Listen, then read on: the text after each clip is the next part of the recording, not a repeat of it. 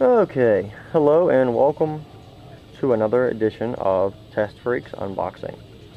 Today I've got the Mediagate MG35 Network Multimedia Player and Hard Drive. This is from Geeks.com and it's a limited time combo, only available until the 15th of February. It comes with both. It comes with a 500 gig Barracuda 7210 hard drive. It is a recertified drive, which I've never had a problem with them. I have several recertified hard drives. I've got quite a few of them from Geeks, actually. I purchased them from them, and they're still running perfectly fine right now. But it's your standard, IDE hard drive. 500 gigs, so half a terabyte. Should be a whole lot of storage.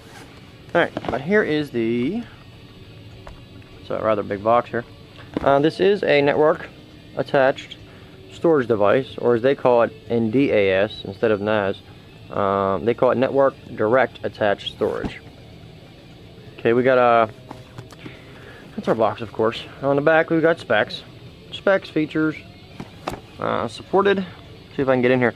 MPEG 1 to 4, MPEG, AVI, M2V, DAT, VOB, and IFO, XVID, except GMC, QPEL option applied, music, MP3, OGG Vorbis, photo is JPEG.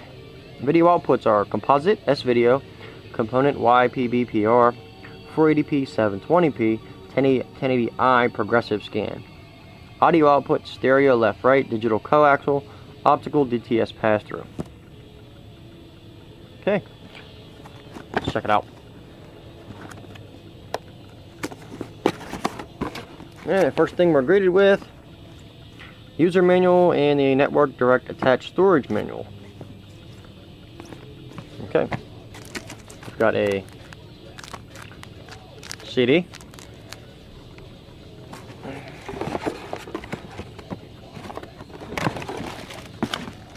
Grab all this stuff out of here. Let's see, it's packaged nicely. Oh, there's a remote hiding down here.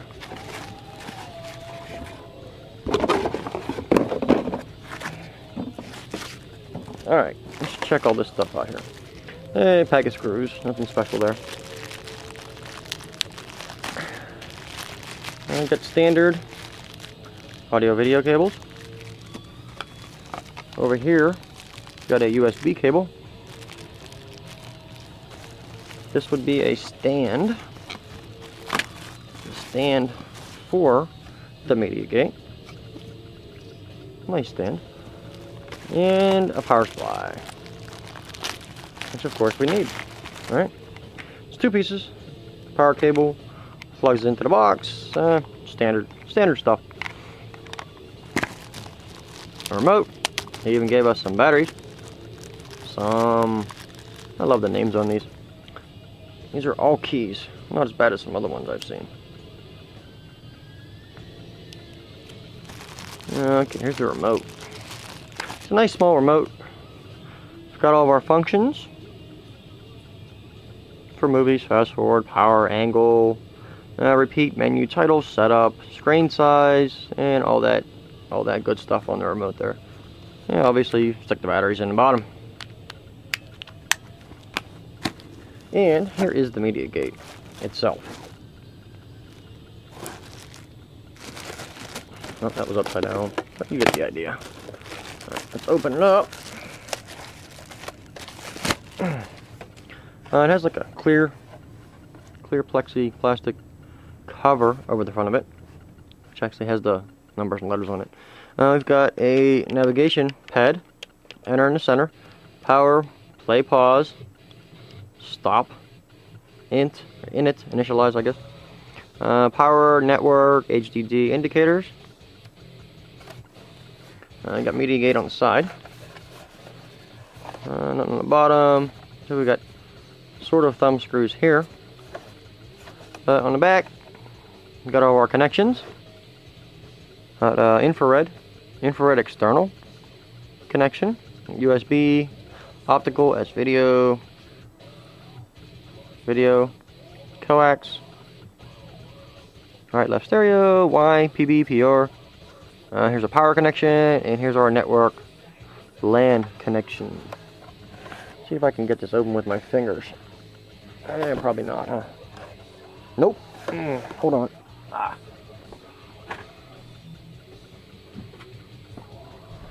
Here we go. Well, once you open them up a little bit, they come right open.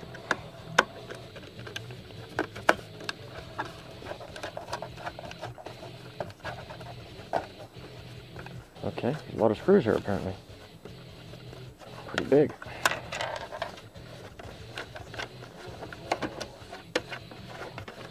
But as I said, this is from Geeks. It's a special deal with the 500 gig hard drive and this. Can't recall the price right at this second. But here is, slide it off like that, like so. We can take a look inside. Got a standard Molex connection. And we've got a small IDE ribbon cable. If I was into it, I would pull this apart. But I'm not going to do that on video.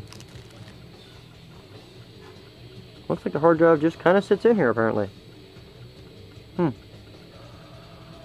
Or not. I'm going to have to read the book. To find out exactly how the installation works. But it's essentially, it's going to be in there. You know, like that, like so. Put our cover back on. And we'll play movies and music. I'll check it out and let you know how it works. Thanks.